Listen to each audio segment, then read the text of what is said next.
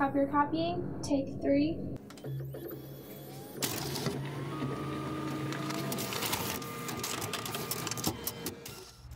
Today we're going to learn how to disassemble an imaging unit for a Toshiba eStudio machine. I should mention that I am doing this on my desk here and I have a light shining on it, and this is not something that you want to do.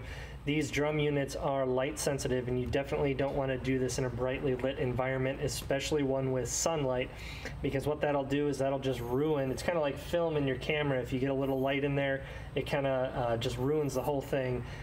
This drum here for me is actually a bad one, that's why I'm using it to show you guys.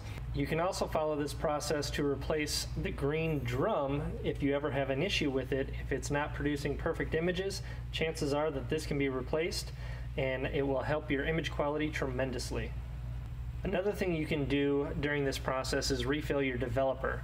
The developer is located underneath this gray section of the imaging unit, and this piece will actually pop off and you will see an auger underneath there, and I'll show you that a little bit later. But if you ever notice, you go to print and you see hash marks going across your paper, kind of in a diagonal sort of layout, that means that your developer is running low and you need to refill it. To get started, the first thing we have to do is take off the plastic plate that is on my right-hand side of this unit. Now there are 2 screws that are holding this on. One is going to be found right in here. You can kind of see that. And then there's another one that's going to be right through here, if you can see that.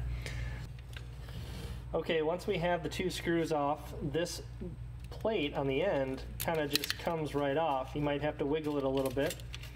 And oops, one thing I forgot to tell you, the charger wire cleaner, this little green handle pops right off. You need to take that off before the black plate will come off. And push that back in, and you can see it is still connected with some electrical wiring. You can leave that on if you want, but if you're having a little bit of difficulty, you can disconnect those and we can always reconnect them later. And then what you see on the end here is this metal plate. This metal plate is the next thing to come off, and it's held on by 2 screws, right there and right there. Okay, now I've taken off those 2 screws, and this metal plate will actually now just slide right off, but keep in mind the way it is positioned. Basically, you want these flared edges going to the outside of the unit.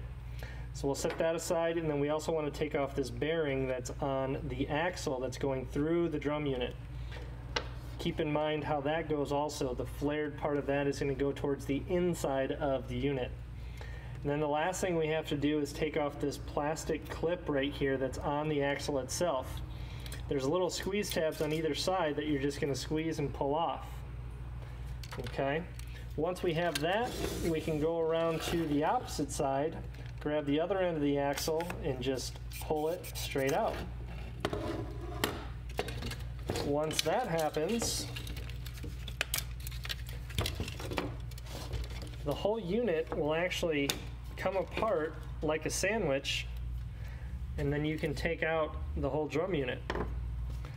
In order to go even further, these 2 pieces will actually come completely apart, and you can see it's being held on right back here by this peg, and then also up here in the front by a little tiny peg here. So if you just pull the drum side of it forward, it comes right apart. Now this side is the developer side, and again, you don't want to turn this upside down because you're gonna spill developer and toner all over the place. So keep that upright, don't shake it around too much. Let's just set that aside for right now. Now that we have this apart, let's look at the drum side. You can see right here what looks kind of like yellowish. That's actually the drum blade, and you can look at one of my other videos to learn how to clean that. But since I have it open, I'm just going to take a quick look along the edge. I want to make sure that this edge is nice and clean.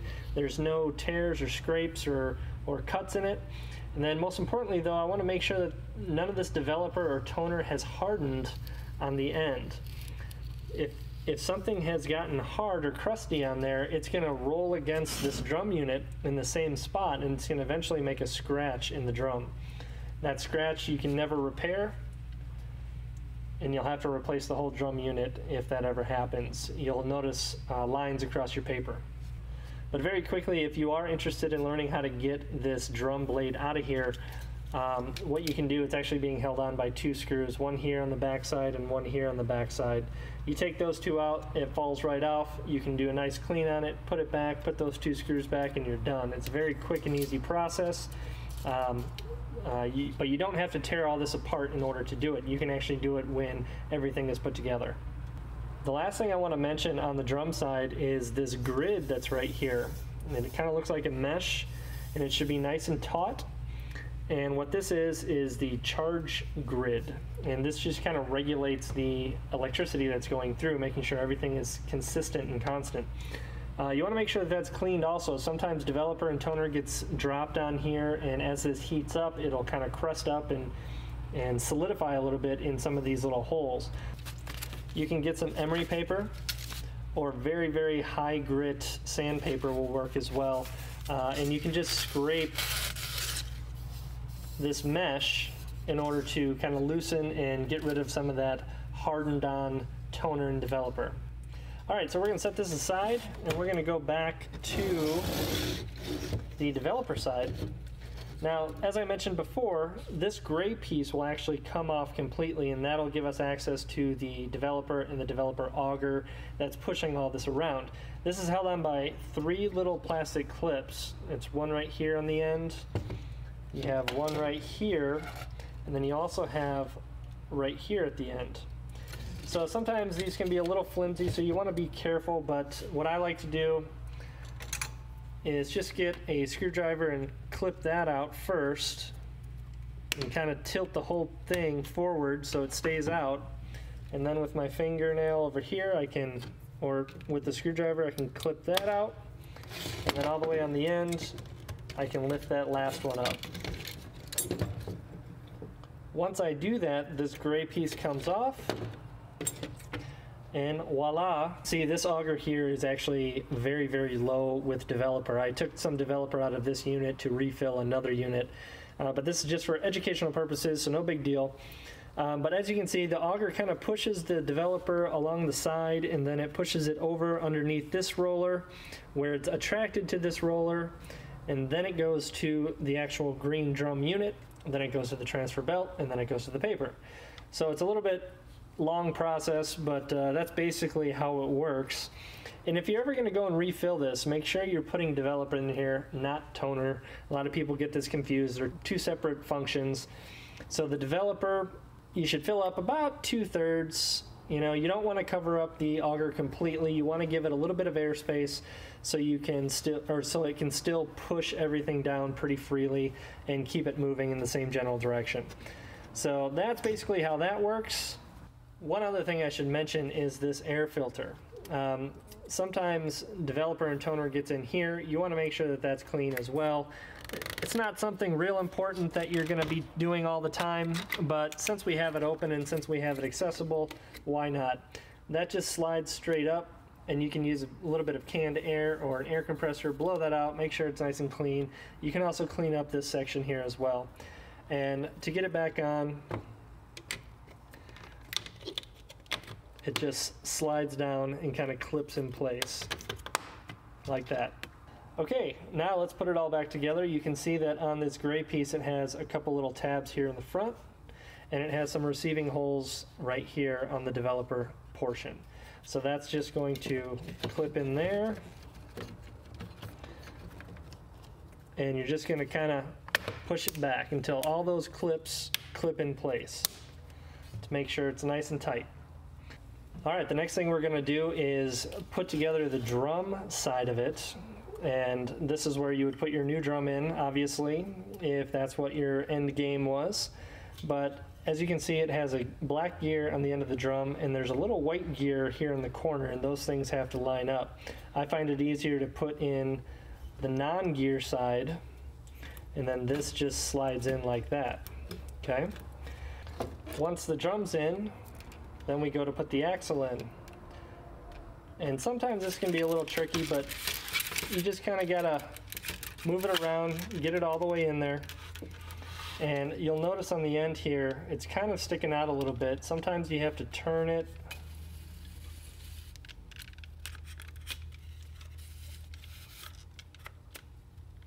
Until it gets all the way in. Okay, you'll still notice a little bit of a gap there, but that's okay, that's fine. And then on the other side, what you want to look for is this little notch in the peg. And that's what we put that white clip on. And I'm always confused. I like to put it on this way, but that's not the right way. You actually want to do it like that until you hear it clip.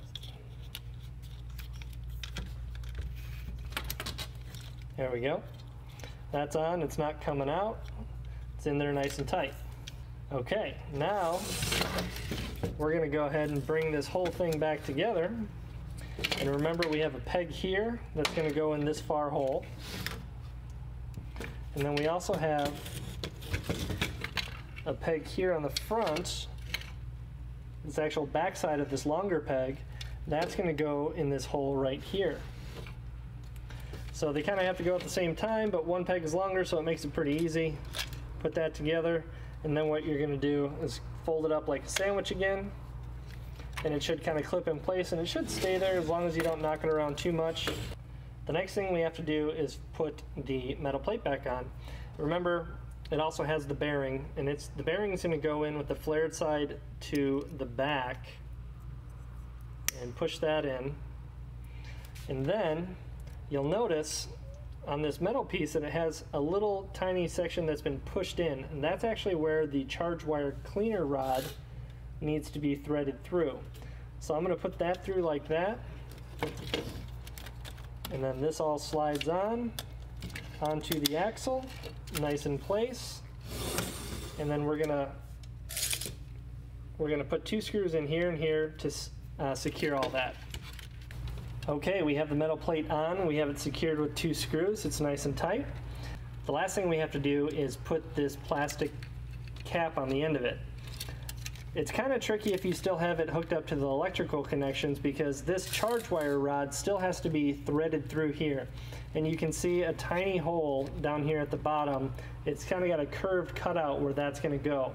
Sometimes I find it easier to kind of pull this out just a little bit. And then at the very end, once we have that threaded through, we want to make sure that this little wing here is down in its place, because it's going to have this hole here at the bottom that it needs to be secured to. Okay, so first let's do the charge wire.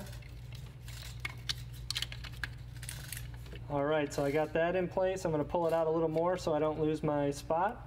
Then I'm going to push this down, and then the whole plate kind of clips on. You know you have it right when this little nipple here comes through the hole.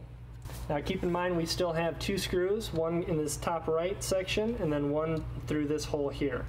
Okay, we have successfully put everything back together, and the last thing I'm going to do is put my charge wire handle on, and that just clips on the end like that. Another thing I like to do when I get it to this stage is just check the charge wire. First thing I do is just pull out the charge wire rod. Now you should feel a slight vibration as you pull it out. Alright, so that sounds good. It still feels like that charge wire is nice and tight in there. If you don't feel the charge wire when you do that, you may have to replace the charge wire altogether. Now, in order to do that, you have to disassemble everything like we did. But you can check the charge wire by looking underneath and through this little opening in this metal plate. Okay, that's where the charge wire is. Keep in mind you don't want to tip this over, because again there's going to be developer and toner in there. So what I do is I hold it up above my head, and then I look down the length of this, and what you should see is what looks like a little tiny saw blade. You want to make sure that that's nice and tight from front to back. If you see any drooping in it, or if it's just not real tight, then you'll probably have to replace that, and you're probably getting an error code that begins with C. Okay, as you can see, once we get everything back together, there's a little bit of give and take between the 2 pieces. That's okay. But if you notice that these pieces are kind of flopping apart a little bit more, kind of like this end unit is, you may have a broken clip right here, and mine actually does. You can see this little white piece is supposed to clip on to the actual drum unit and kind of keep it together. Mine's busted, but that's probably the issue if you notice that little extra give and take. That little clip here on the end isn't a real big issue because if this unit is actually in the machine itself is actually going to keep it together and nice and tight. So that is it. The basics of tearing apart and putting back together an imaging unit for a Toshiba eStudio machine.